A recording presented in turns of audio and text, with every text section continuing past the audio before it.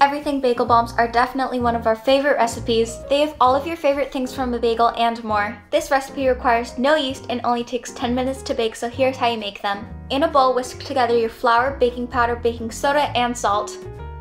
Now add in 3 1/4 cups of full-fat Greek yogurt and mix with the spatula until a shaggy dough forms. Knead the dough with your hands for about 5 minutes. Transfer the dough to a lightly floured surface and roll out into a log. Now cut the dough into 8 even pieces.